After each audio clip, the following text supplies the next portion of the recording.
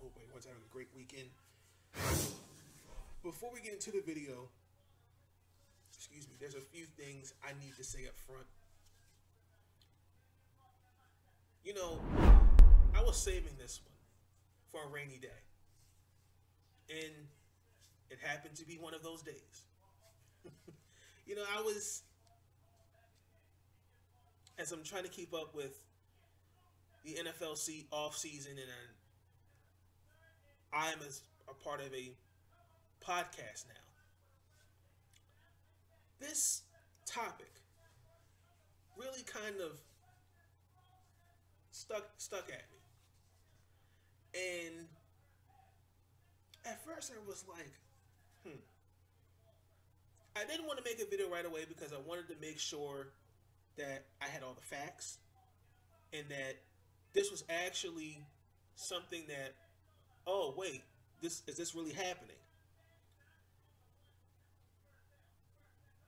When I looked more into it, I actually laughed because I actually had a title for this video, but I wasn't going to put that.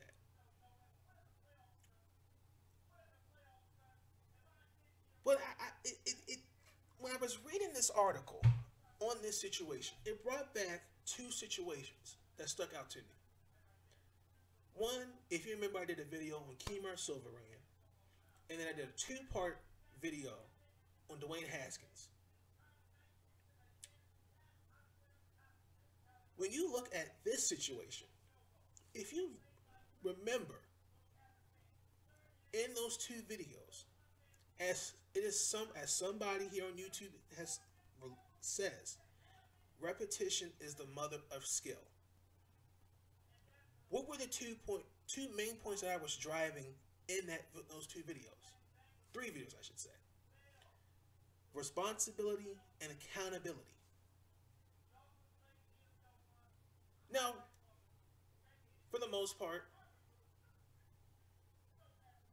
this situation once again proves my point.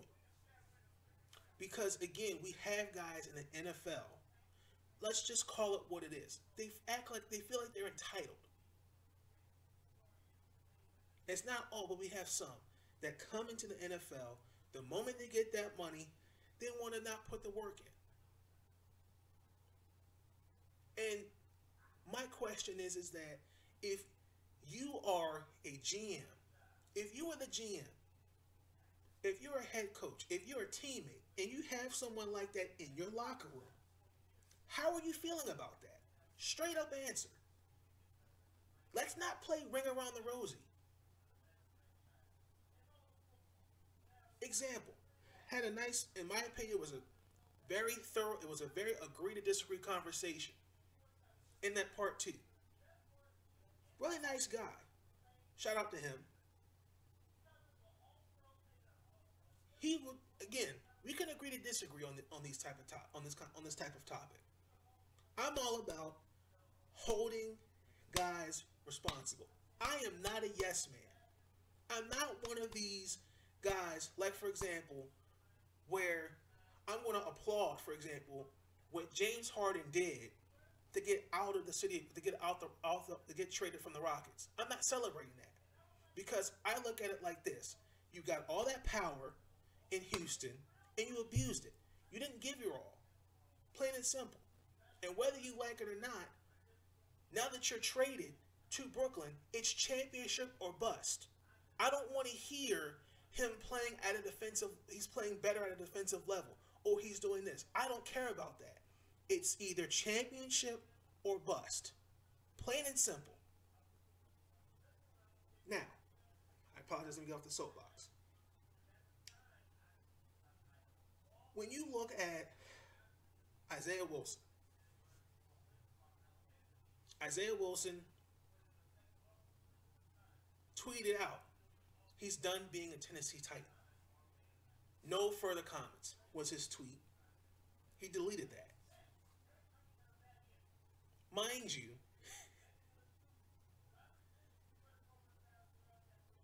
they didn't have to draft you. There were 5 guys, in my personal opinion, that Tennessee could have drafted ahead of Isaiah Wilson. And I will leave. I won't do that. Isaiah Wilson was drafted 29th overall. The goal was to replace Jack Conklin, if I'm saying this right, because he departed for Cleveland. Now, I believe Isaiah Thomas, I want to say he's only participated in 4 games. And for the most part has been on the non-football injury reserve list because of, once again, behavior off the field. When you're at a off-campus party, I believe it was at Tennessee State, he wants to jump off or try to jump off a second-floor balcony. That's not smart. And then in September, charged with DUI. And then here you come after the season, and you want to say you're done with the Titans. First and foremost, you see, this is what I'm talking about. This is the type of problems I have with guys with this type of mindset.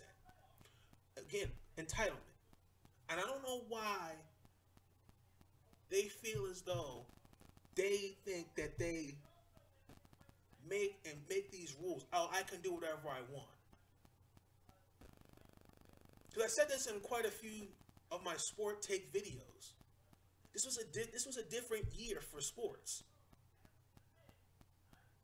This was different. All this, let me go to a boat party, or let me go see some ass at a strip club. Let me see this, let me do that.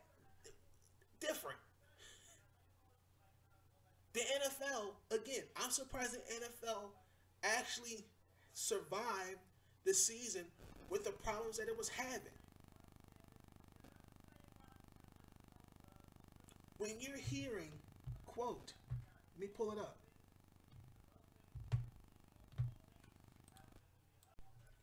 When you're hearing John Robinson, GM for the Tennessee Titans, quote, we put him on the reserve non-football injury list and haven't spoken to him since. He's going to have to make a determination on whether he wants to do what it takes to play pro football. That's on him. I know what the expectation level is here. It's no different than any other player on the football team. We have a certain standard that we want players to prepare and perform at professionally. And as people, there's a lot of work to be done there. When you hear a guy say that, particularly the GM, that lets me know right there, Isaiah Wilson, they're done with him. They really were done with him after the DUI incident back in September.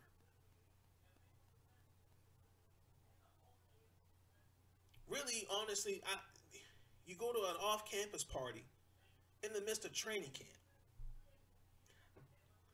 I remember, I can't remember who it was. I want to say it was for the Baltimore Ravens. I want to say it was Jaleel Scott, wide receiver. Can't remember who it was, but I know it was a Raven player. It was during training camp. Got cut because he threw a football into a pond after celebrating. You don't do that kind of stuff, that kind of behavior. And again, obviously, because John Harbaugh as well, like Ron Rivera, is a no-nonsense guy. When you are hearing, and there's a lot of work to be done there, Isaiah Wilson has had maturity problems dating back to college. And again, the Tennessee Titans took a chance on him. But meanwhile, here's a guy who, to me, is going to find himself in a world of hurt with his NFL career being over like that. When you're hearing the GM, I'm going to continue the quote. We did a lot of work on him leading up to the draft. The player that was here in the fall was not the player we evaluated, he said. That is not good. It's not. And I don't I don't know what it's going to take for these athletes, particularly these football players, to understand that the window to make this money in the NFL is short. And when you're going out, when you're doing these type of things, in this case, Mr. Wilson, where it can be recorded, where you can find yourself in a lot of trouble, where it has consequences. Example, Dwayne Haskins.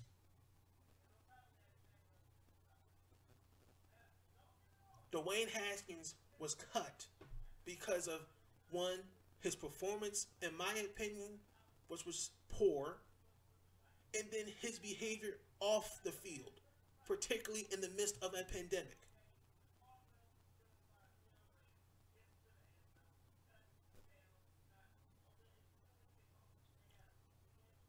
Isaiah Wilson.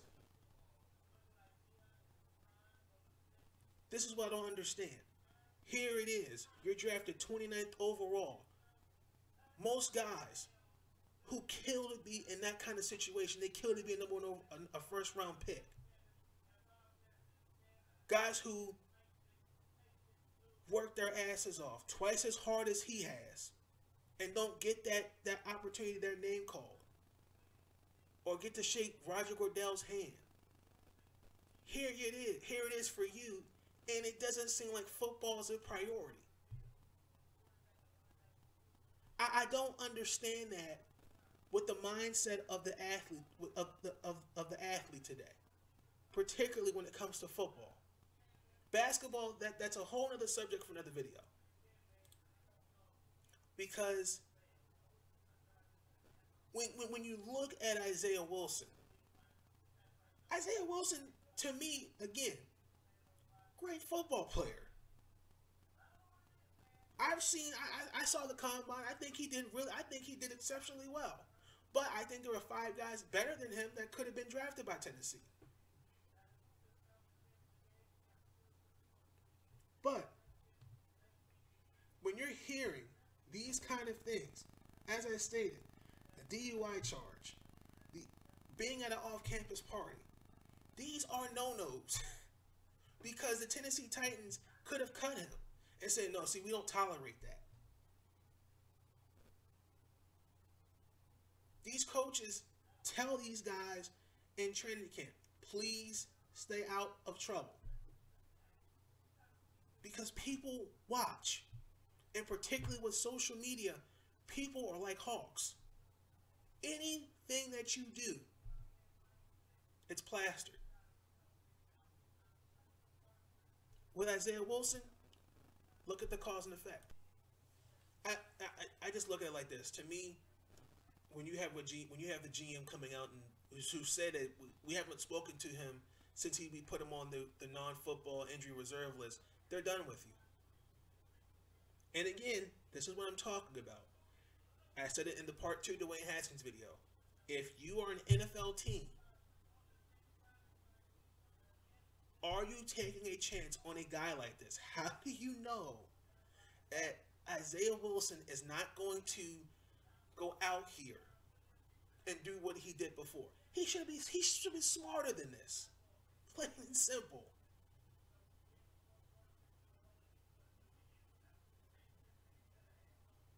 And I'm not going to get into I'm not going to be a broken record when it comes to this social distancing, wearing the mask. I'm not going to be a broken record with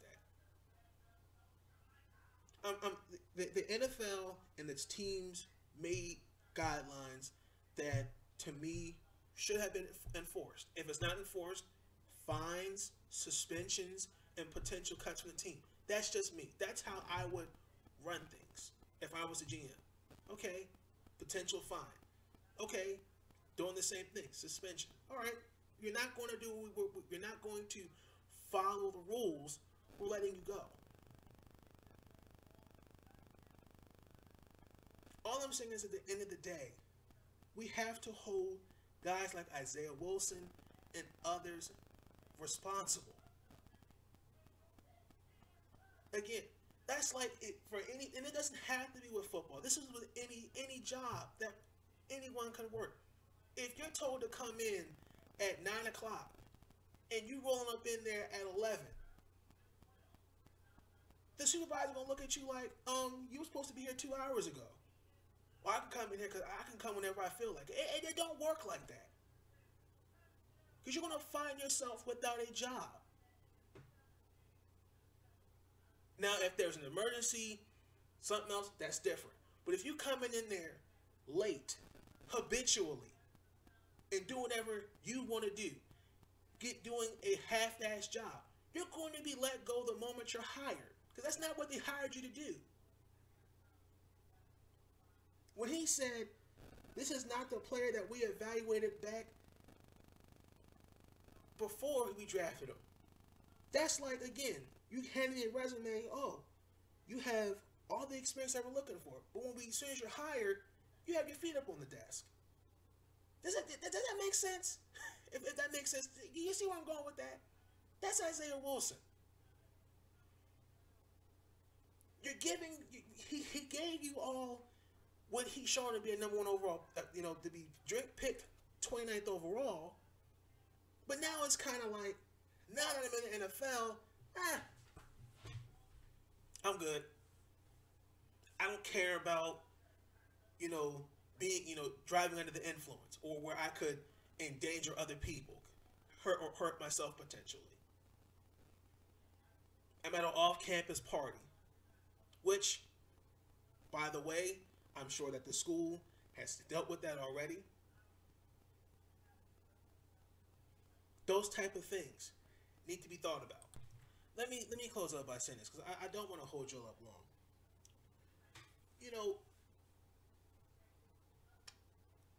I don't know if Isaiah Wilson will ever see this video, but let me say this.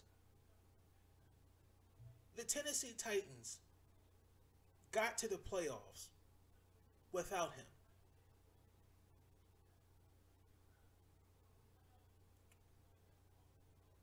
This situation shows me one thing. He's expandable. Now, what that means is you're easily replaced. I've said it in a few videos. You don't want to put in the work. As I stated with the example I gave, you don't want to put in the work. You're easily replaceable. Plain and simple. I think I said the same thing in the Dwayne Haskins video. Look at the screw-ups and look at the result. He was cut. Look at Isaiah Wilson.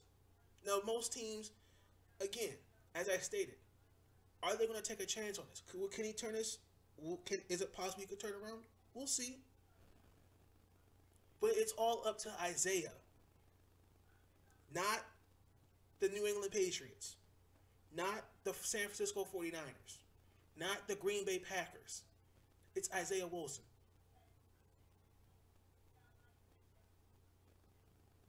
And in my personal opinion, there's no way in hell you should be having that kind of asking for that, making those kind of demands, and you have not put in any work. Plain and simple. If he was like in example, Randy Moss's shoes, just giving a random example, that's different. But here you are, you haven't made any significant moves to show why you deserve to be picked 29th overall. Or let me say it like this, as Stephen A. Smith would say, wet behind the ears, breath smelling like Similac. You haven't done anything, bro. And yet, you don't even realize the consequences that you've made, that you've now put yourself in. I wish Isaiah Wilson nothing but the best. I hope he turns it around. But he has nobody other than to blame than himself. Plain and simple. with that being said, if you enjoyed the video, please like, comment, subscribe. Let me know your thoughts down below in the description. I will leave the links to the article as well if you ought to read. I don't think what I said was wrong. Again, this is an agree to disagree. We can have a conversation. But the one thing that, as most of you know, I hold guys accountable. I would expect John Harbaugh or Bill Belichick, Mike McCarthy, and any other coach, any of my teammates, the front office, to if I'm drafted in that position, okay, they drafted me for a reason. I got to be held accountable for my actions. I have to think smarter.